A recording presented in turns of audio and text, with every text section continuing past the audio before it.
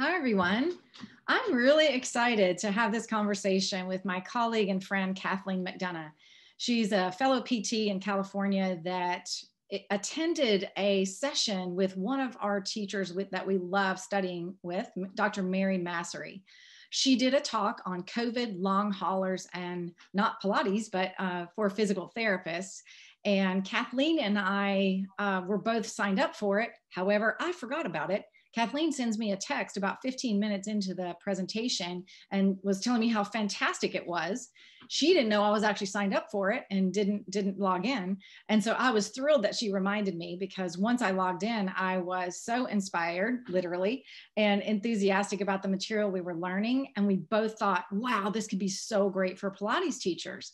So we had this conversation last weekend and said, let's just have a conversation online. We'll throw some of the material on some slides, keep it really simple, and just let's talk about what we are inspired by from her work and what Pilates teachers can do for COVID long haulers, even prevention techniques and treatment techniques or interventions that they can do that would be great for people with COVID. So I want to turn the floor over to Kathleen, and I want to give a shout out to Mary Massery. She is the one that inspired this discussion, and she has some great information on her website, which is marymasserypt.com. And we have references to her material throughout our discussion here. Thank you, Sherri. And I would say that Sherri turned me on to Mary Massery at a combined sections meeting, a PT meeting a couple of years ago, and said, you can't miss her. She's a great lecturer, and she is, and she does a lot of very functional movement, and so much of it relates to what we do as Pilates teachers. So there you are, and here we are. So what is a long hauler? It's someone who has lasting symptoms of 3 weeks or more after the first infection of COVID. And then what's the prevalence of this? Well, it depends on when you look and who's talking, but a minimum would be 10% of all cases, and could be, Anthony Fauci just came out before Mary's lecture last weekend, up to 30% of all cases have long-term symptoms. So ongoing symptoms. So that is 3 to 9 million people just in the US alone. So this is a huge problem, and it's certainly coming down the pike as people do recover but still have lasting symptoms. And this is where we think that Pilates teachers can make a big difference. So what are some of the effects of COVID? The most common reported long-term effects include fear. So fear being the biggest one, fear and anxiety, because it's breathing. And if you can't breathe, you can't live. So fear being almost the most prevalent. Fatigue, shortness of breath, cough, joint pain, and chest pain. Some other symptoms include difficulty with thinking and concentration, also referred to as brain fog. And this is a huge issue. Depression, because you have all these symptoms and you can't get your life back, despite the fact that people think that you should be able to. Muscle pain, headache, intermittent fever, and heart palpitations. I think some of the other things about depression are, it's not even recognized by the medical community as a thing. This is all new. It's a novel virus, right? And so people don't even know very much about it. Physicians don't know much about it. They don't know to refer. So patients are left feeling like they're just kind of crazy and alone, unfortunately. So why is Pilates the perfect intervention for COVID-19 long haulers? When Sherri and I were watching this, I thought, oh my gosh, this is just all about Pilates, and there's so much we can do. COVID affects breathing most of all, and breathing is really not optional, as Mary said. It's not an option. You can't, okay, I can't run, so therefore I'll ride a bike. It's not optional. We do it or we die, and if we can't do it, it terrifies us. So there's that anxiety and that fear that's ongoing from not being able to get your breath. And certainly Joseph Pilates was right on target when he said, first, you must learn to breathe correctly. So increasing the breathing of capacity of these clients is huge. And then also some things that really struck us are that long haulers are often younger patients. They're often women who may be younger. They're often members of underserved or BIPOC communities who are either not getting good health care or not being taken seriously about their continuing and debilitating symptoms. So again, patients are feeling like my doctor doesn't know what to do with me. They're not taking me seriously. I look fine, but I am not back to normal. Yeah, I have a couple of patients who are colleagues of mine, actually, that are physical therapists that have tried to go back to work. Mm-hmm. And one of my colleagues had it for 5 weeks and was near death. She did not go on a ventilator, but she was just at the borderline in her oxygen saturation levels that she was not hospitalized. They sent her back home and she said, I thought I was going to die. And she said, for 2 weeks there, I could barely make it to the bathroom. My husband was helping me. And this woman had no comorbidities, no pre-existing conditions, and was a healthy, fit, not overweight, not diabetic, no hypertension. She is a completely healthy 60s-year-old person, and just nearly died from it. And she is still recovering after those 5 weeks of being almost in bed, and she's trying to go back to work, but she can't work a whole day, and she's really having to pace herself to get back to work, and she's kind of on her own because no one knows what to do for her. Right. She's very smart, obviously. Yeah.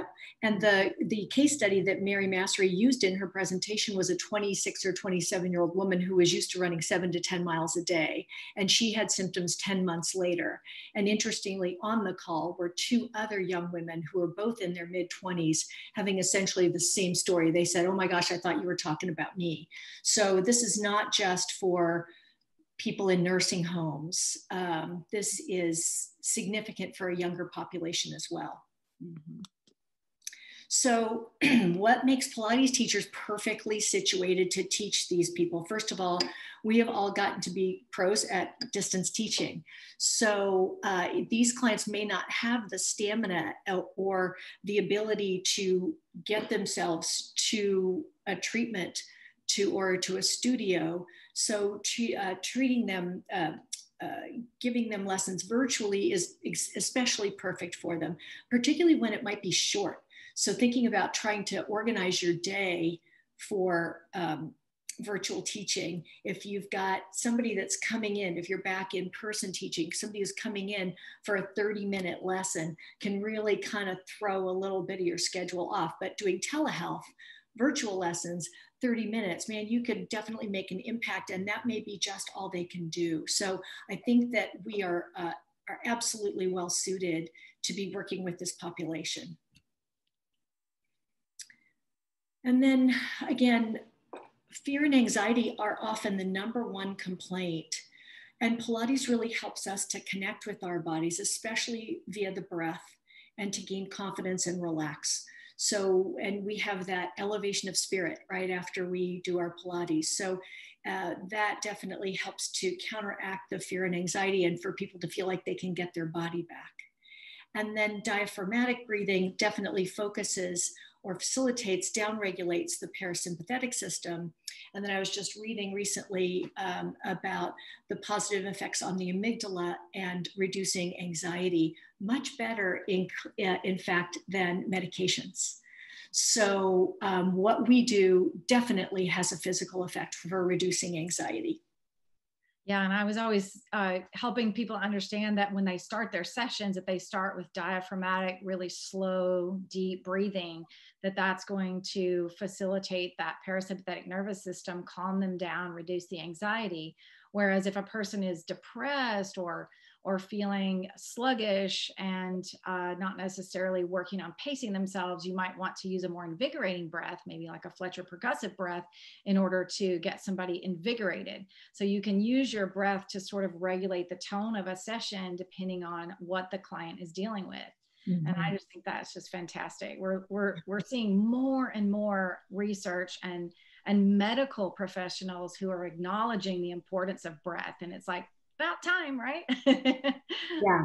And interestingly, I was just thinking, Sherri, and we're going to talk about this book, The Breath, a little bit later on, but he talks about different breathing methods as being sort of like intermittent fasting with diet. Like if you can give your body different ways to be nourished, it's going to be more long living. It's going to have a greater chance of surviving different situations. And they think that that's the same with the breath as well. So different strategies for breathing can complement different problems, but also give our body different resources for different times, which is really cool. Yeah, I love that. Really cool. For sharing that. Shortness of breath is a huge issue. And we want to be focusing on three-dimensional breathing because it's like strength training for the diaphragm and the intercostal muscles. And that's just what we do with each one of our clients every day. It's important to remember that the diaphragm is both a postural control muscle and a respiratory muscle. So the diaphragm function helps us to have a stable torso or a stable trunk, as they called it in my day back in PT school, literally last century. So if we have a strong diaphragm, it's going to help us with the muscular control of our trunk, which then helps us to transmit forces through our limbs, but it's also a respiratory muscle. So if it's impaired, we might have balance issues because of the lack of the muscular control or fear of falling. So, and that's significant, especially with our older population.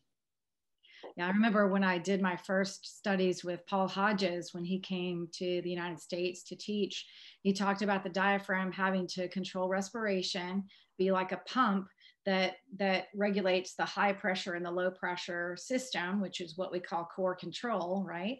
And then it has to be continent to allow us to control our bowels and bladder.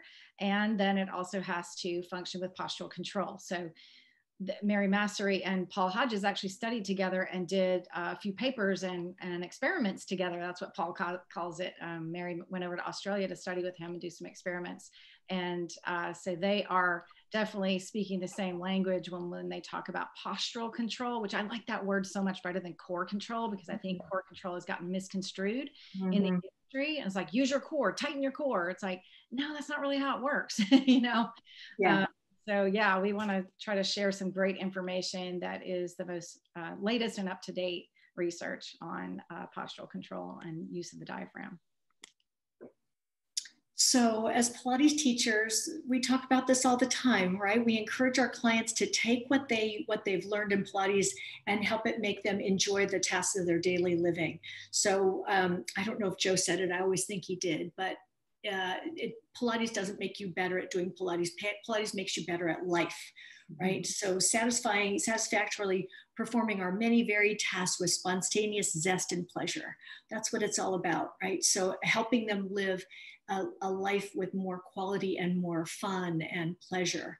And then we can ask them about just simple activities of daily living. Can they walk farther? Can they take more steps?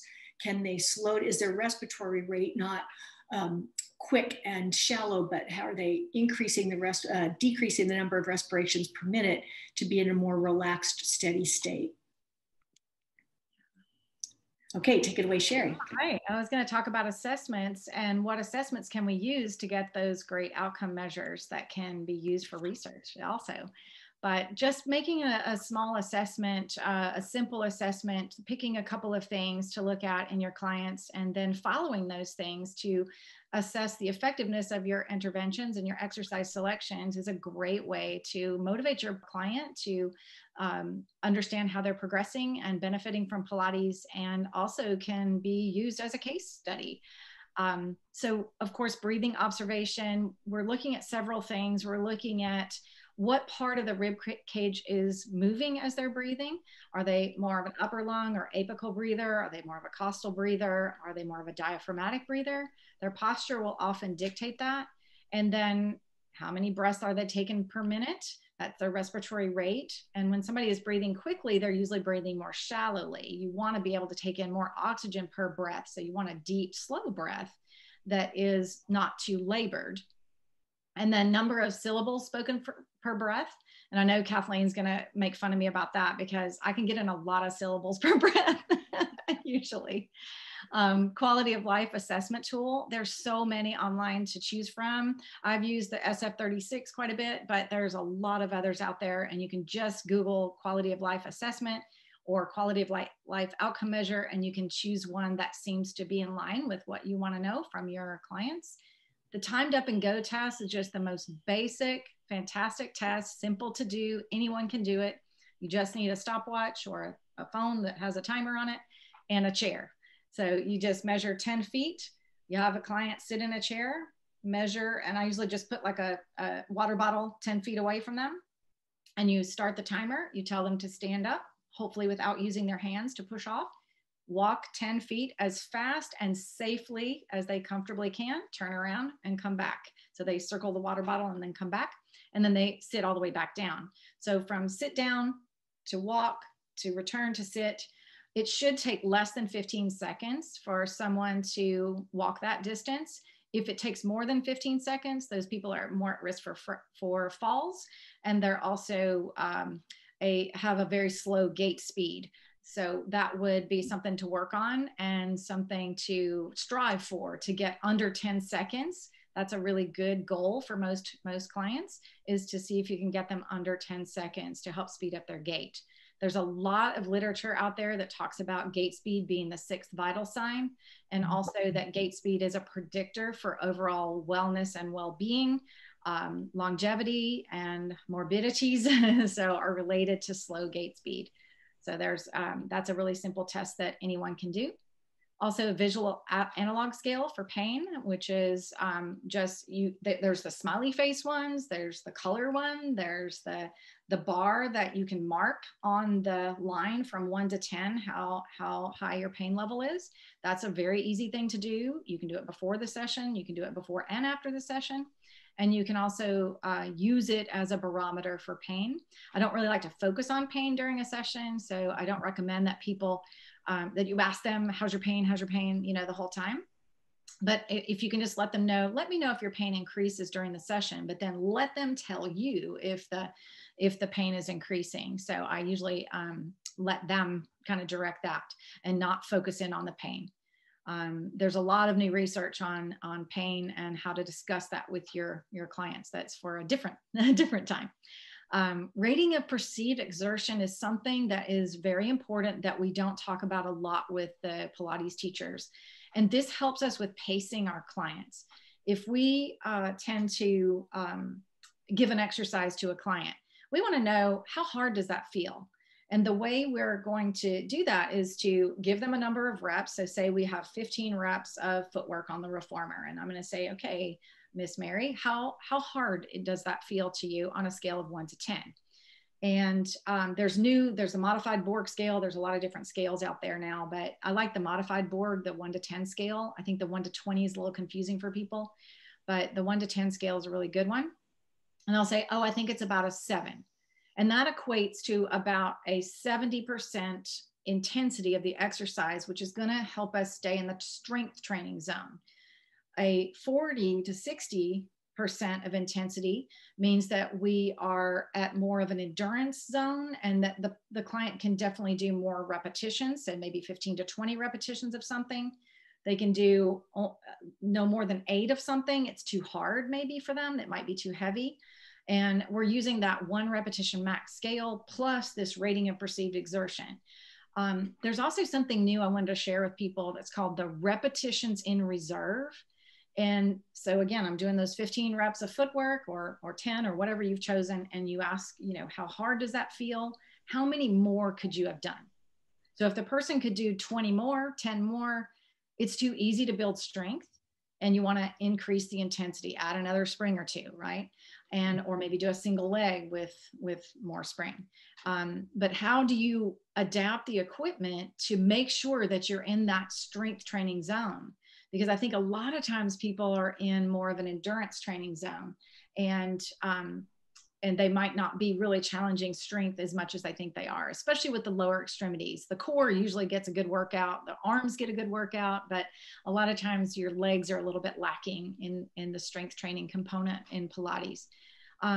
but this is also used for that post-COVID client that is trying to pace themselves. So if you're getting them at an 8, 9, 10 rating of perceived exertion, it might be too challenging for them, and you might have to tone it down some.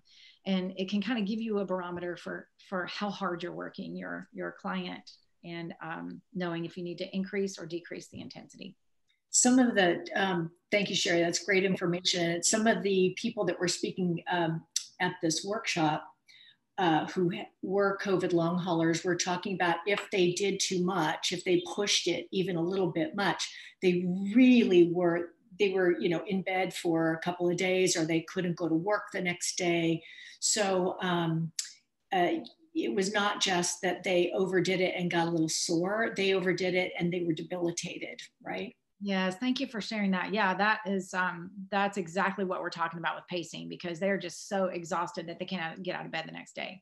Yeah, absolutely. So it's important to pace them, much like you would with a multiple sclerosis client.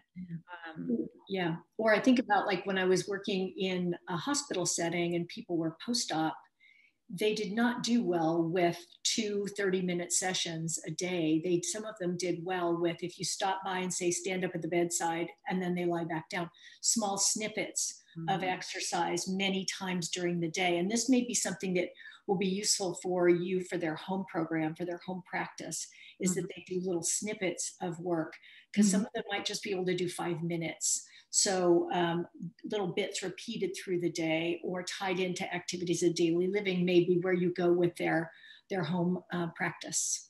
Yeah, I think someone called that exercise snacks. I like that. Yes, instead of a big meal. Right, exactly. And I'm always really tired after a big meal. I'd much rather snack. I'm a grazer. Okay, so some other recommended assessments would be to look at their activities of daily living with and without shortness of breath, like asking them, could you climb your stairs today without shortness of breath? And how hard did that feel to you? So you can use that rating of perceived exertion and ask them how they did with their stair climbing. You just pick 1 or 2 arbitrary activities and follow them along the course of their time with you.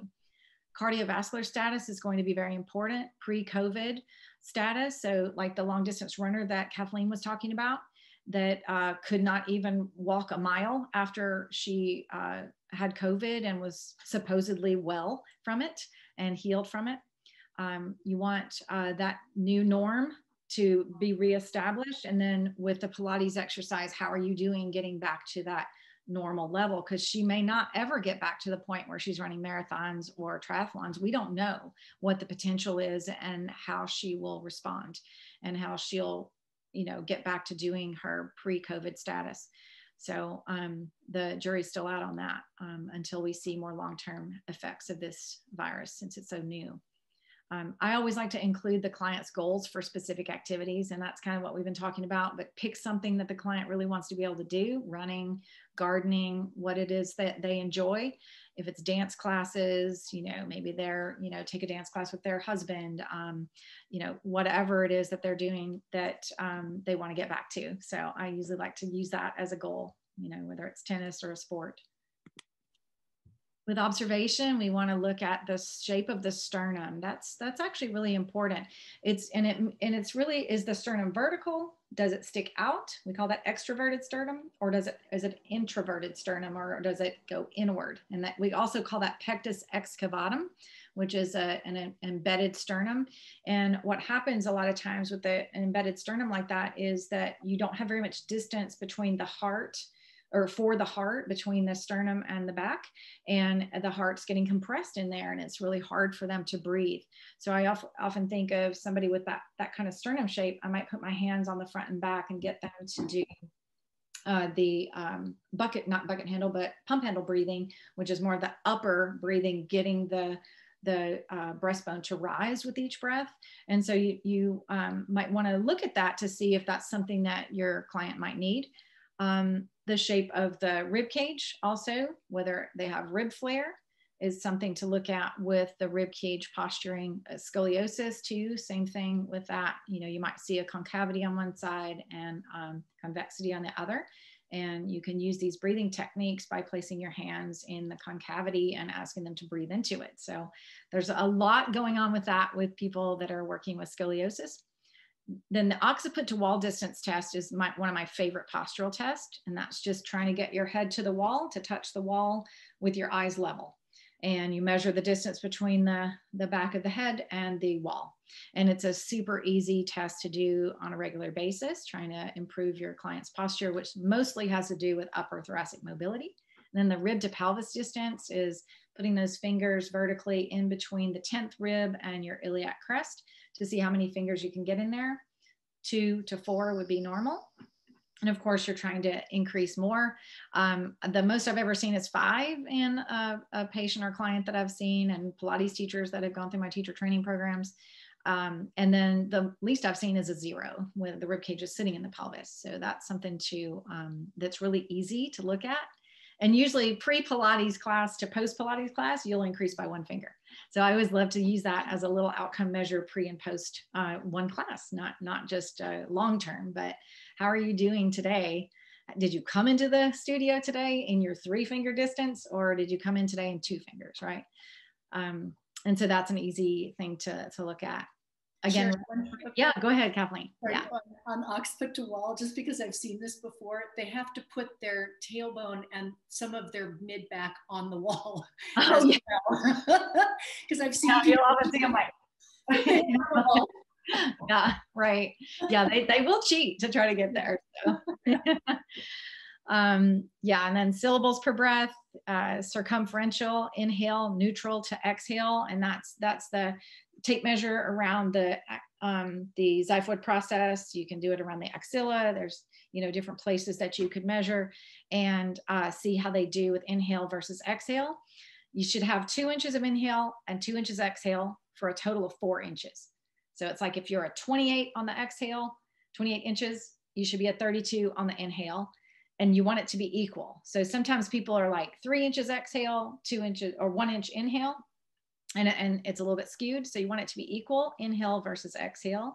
And the neutral is right there in the middle. Or inhale would be 32, and then neutral would be 30, and then exhale would be 28. So that would be the ideal. And so you're just looking for that. And it tells you what you need to work on, whether you need to work on inhalation or exhalation with your client. So sometimes I will have people that are not very good inhalers to inhale for 4 counts, exhale for 2. And then if they're not a good exhaler, I'll do the opposite. So just trying to bias the exercise to what they need to improve on. And that's just a fun way to do it. The other thing is when you're cueing breath, I think we're going to talk about that in the teaching part, but cueing breath, I'll save that till the teaching part.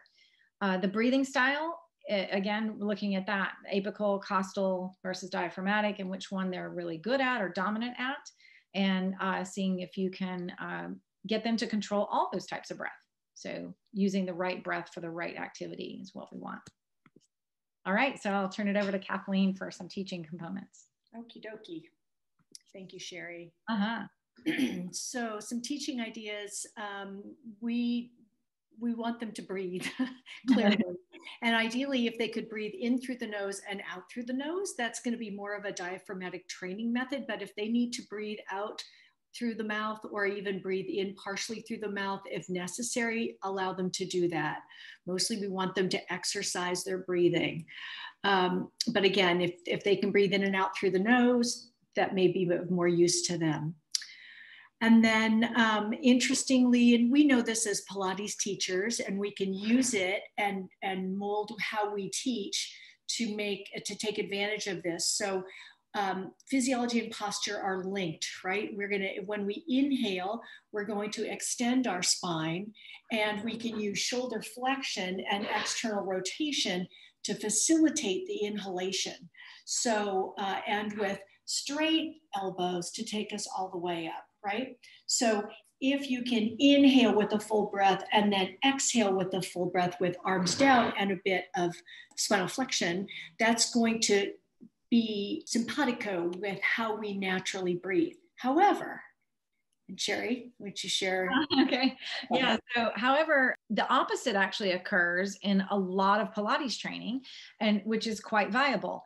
It's if we're trying to make breathing easier, we want to have the person bring their arms over their head and have them inhale as they lift and go into extension, opening up the chest. This actually decreases the pressure in the thoracic cavity. We can use that to help them breathe better. In the hospital, a lot of times we'll position people that are trying to breathe with the arms over the head. So that's what some of the therapists are doing in the hospital settings.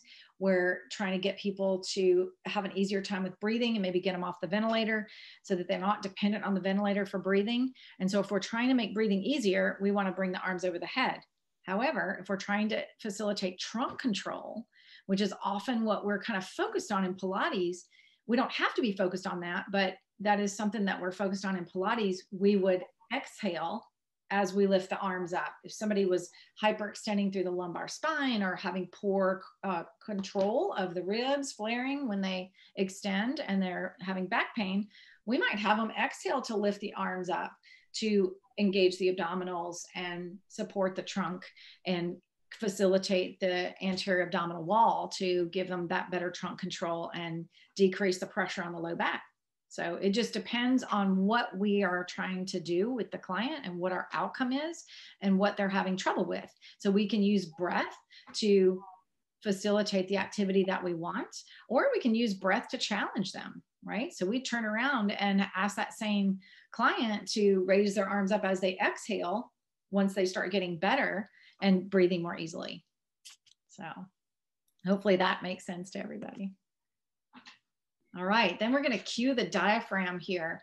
And so one of the ways to cue the diaphragm is something I think most Pilates teachers know, is to touch the area where the diaphragm attaches, right under those lowest ribs. It goes up under there in a dome shape. We're obviously not going to touch up in there, but we're going to touch around the area where the diaphragm attaches. And we're going to ask for that inhalation and then have the client expand out into our hands. We can do front to back or side to side. But what I have found is really great, especially for the virtual client that you can't touch, is to use a yoga strap or the belly strap from the trapeze table and put it around their rib cage and put it pretty tight, and then have them inhale and expand into it. It gives you that three-dimensional cue. Yes, just yesterday, I was working with a 16-year-old boy that has a history of asthma and some problems with breathing. And he has some pain in his chest wall and his back. And I gave him the tape measure. We measured, I cued him. I laid him on the side. We did all kinds of wonderful cues for breathing. And then as soon as I got the strap out, he doubled his scores. So I was like, okay, this is your cue. And the other thing I think Kathleen was saying was that she uses a TheraBand to do any cueing with it too. And sometimes people do well with that, right? Yeah, and you can even have them just wrap the TheraBand around their lower rib cage and hold one end in the opposite hand so that they can increase the resistance and decrease the resistance as they need to, and feel that dynamic thing happening in the rib cage. Great, yeah. Then there's also a few devices that use breath restriction to strengthen the diaphragm or expiratory muscles. The first one that you're probably going to be familiar with if you've ever had surgery, there is always an inspirometer on the bedside table after you get back to your room, right? And you're expected to inhale to raise the ball up in the inspirometer. It doesn't have any resistance to it. But the breathicizer has a little pinwheel, and it only resists expiration because you're trying to turn that little pinwheel. So it provides a little bit of resistance, but not too much, but you're trying to blow that pinwheel. I think Kathleen's doing it now. And then the breather training tool is this really inexpensive. It's like $40 on Amazon. I just ordered one last week. And it's just look up the breather on Amazon. You'll be able to find it. And it has a dial on the side that you can actually, and Kathleen's showing it there, that you can actually grade the amount of resistance from 1 to 6. And so you can start with a low level of resistance, and you can also switch it to resist inhalation or exhalation, which I love that. And then you're really training either the expiratory muscles, the intercostal muscles, the obliques maybe, and the pelvic floor to exhale. And then if you're doing the inhalation resistance training, then you're strengthening the diaphragm, right? Because the diaphragm relaxes on an exhalation. Yeah, cool. How'd you do? We need to have a breathicizer contest, I think. Yeah. And, you know, the beauty of the breathalyzer is that we could pair it with that function that we just talked about. So doing the exercise, the wall, where you are holding the breathalyzer and rolling down into spinal flexion with exhalation, then pairs that postural task with the breath, which we knew from Pilates, right? Which when we were listening to Mary, I was like, oh my God, it's a breathalyzer, right? Exactly what we're meant to be doing, and not a lot of us are doing it, right? Joe really was way ahead of his time. So thank you, Joe Pilates. All right. So he'd be thrilled to know that we are still using his methods, and they are now avant-garde. Yeah, and people are discovering the science behind it almost 100 years later. So, ridiculous. If you look at breath training tools, apparently this is a hot thing in athletics and in athletic performance to increase your performance by training your breath, and people having huge increases in their performance by training their breath. I mean, Joe knew that. He worked with athletes, right? It's old news to us, but it's kind of taking it in and reapplying it to a different group. Mm-hmm. Yeah, I think Larry Kalin is a cardiopulmonary physical therapist, and does lots of testing on inspiratory control. And he did this big study with Harvard rowing athletes and saw great gains when they increased their respiratory control. So test of incremental respiratory endurance, or tire testing is what he calls it. And you're basically trying to suck air in through a resistance as long and as hard as you can. So it tests the strength and the endurance of the diaphragm. And boy, your diaphragm burns. And when you do these tests with resistance, you can feel the fibers inside your rib cage. I could feel them actually burning inside, just like I would if I was doing a squat, with my quads burning. It was amazing. I was like, wow, there's the diaphragm. I know exactly where it is. So if you really challenge it, you can see it. Yeah. And it's a muscle. Yeah. I can definitely feel that burning muscle, which was so cool. I mean, it just really, it was a huge awakening for me to learn this work from Dr. Kalin and Dr. Massery. It changed my practice a lot and made me focus even more on breathing. And then studying with Ron Fletcher and his work on breathing too, that was just such a great time period in my studies as a Pilates teacher. Okay, so we were going to talk about the ha sound with glottal control and pelvic control and bowel elimination. We sometimes forget that we have an epiglottis here that is part of our trunk control system and part of our pressure management system. So you think about the glottis here and the vocal cords and the diaphragm and the pelvic floor as being those pressure management valves. And when those are closed, right, we have good control. Like you're trying to open a heavy stuck door, what do you do? Ugh, right? Or you're trying to push something open and you grunt, and it actually helps you. Have you ever seen tennis players like Serena Williams? She's a noisy tennis player, right? Bruce Lee, and so they get a lot of extra power out of that control of the glottis. And it's something that we have talked about a little bit in Pilates. And what Kathleen and I were discussing was like the ha sound is that Pilates teachers can override this control system, I think. So correct me if I'm wrong, Kathleen, but like when we do the mirror fogging breath, it's like we're trying to get the abdominals to fire and the pelvic floor to kind of kick in. And Mary would say that ha sound actually is really hard to generate a control of the trunk and the pelvic floor. But I think the Pilates teacher has been able to use that to go to full exhalation and then get that contraction to happen, because it's really the end of the exhalation. And maybe if they made a sound with it so that they're doing like a like that, they might get a little more contraction with that. And you can sit there and try that yourself. Like, how are you going to do a bowel movement with a ha sound? Like, try that, be constipated, and then open your glottis and go, and try to push something out of there. It's not going to happen. I know my friends are all going to laugh at me because I'm always talking about bowel movements and squatting. And it's like, it's important, right? It's like, I've had people say, my aunt actually said I changed her life because I told her to sit up straight when she had a bowel movement and put her knees up and get like the squatty potty, you know, posture. And she was like, I always thought I had constipation because I have like, I'm eating the wrong foods. She said, I never felt so good in my whole life. You know, I'm having great bowel movements because I'm sitting up straight and using the right pressure management in my body. So it was really great. So I love it when I can help people have better bowel movements because, man, it feels great.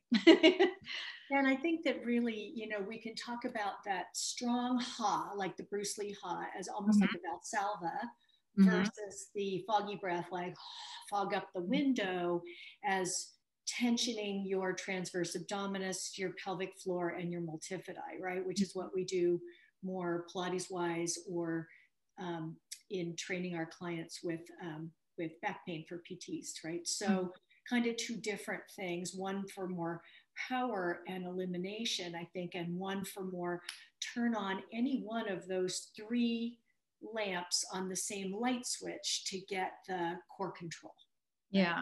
Yep. Yeah. And like when you close your glottis to brace, it's like you push out into your trunk to activate those muscles. So it increases pressure quite a bit more than what we're asking with the ha breath, right? Yeah. So it's always these conversations that I love to have with my colleagues to see what is their take on it. And I wanted to pick Kathleen's brain about that. And then Mary talks about using the straight arm to activate glottal control as well. And pushing down with a straight arm, just like we do on like the pedipole or the supine arm arcs on the reformer when we're doing straight arm work. The 100, you know, on the reformer is going to be having that resistance with straight arms.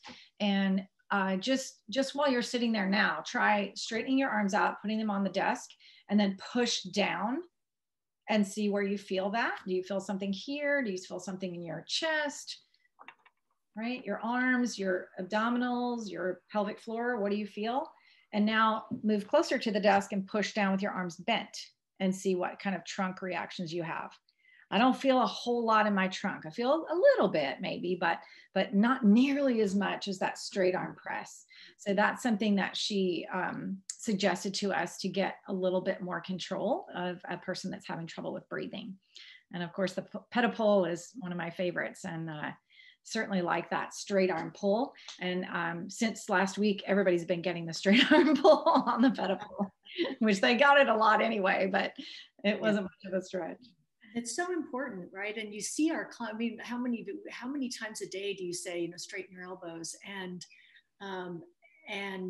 especially in doing inversions, you know, doing short spine, it's like turn your straight arms on. And do a bridge so that you can do it, so you can make it more whole body.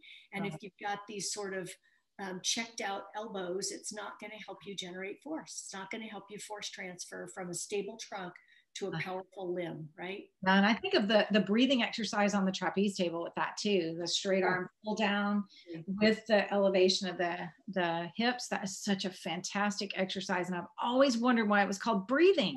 Yeah. Like, what? And now I know, you know, Mary Massery helped me understand that because that is the ultimate postural control. You're using the glutes, the lats, and the pull down to activate that whole system. Yeah, it's just the greatest postural control exercise. And it's often the way I get rid of disc pain in my patients that have back pain with disc related pathologies. If they start acting up in the session, it's like, oh, that disc pain's kind of coming in my legs, getting a little numb. Put them on the trapeze table, do the breathing exercise, give them a little extra pull, and then boom, gone. And now they can finish their session, right? Yep. And really that straight arm, you know, I talk about your upper limb core starting with serratus anterior, right? So if you can, or I call them your long line bra because I'm old and, you know, it's like Jane Russell in her 18-hour bra and had the long line stays on the side.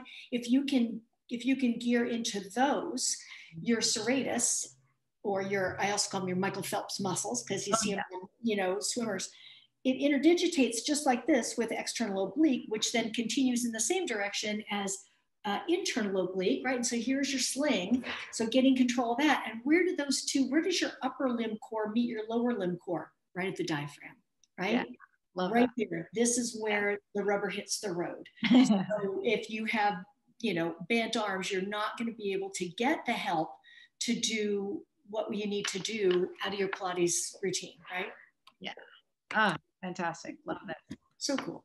All right. So we both agree that reassessment is an ongoing process. Every lesson, I'm seeing how they're doing. How are you doing with the stair climbing? How's your shortness of breath? How many syllables can you say per sentence?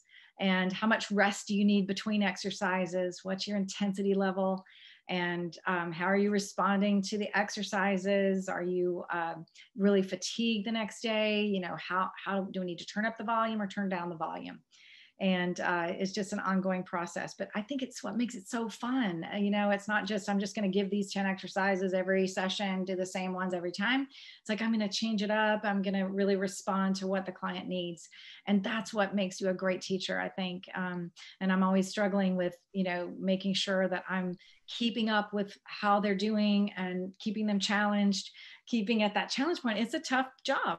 You're always having to be on it. You can't just rest and just kind of teach some exercise. You can if you want to, but it makes it a lot more interesting for you as a teacher and for the client too. Yep. Everybody's a puzzle and we just have to figure it, or a mystery, and we get to figure out everybody individually all the time. Right. And I just tell my new teachers, if you don't really know what's going on, you're never going to go wrong with teaching people how to breathe better. You're never going to go wrong with teaching people how to stay elongated in their posture, working on their posture and their alignment. You're never going to go wrong with that stuff.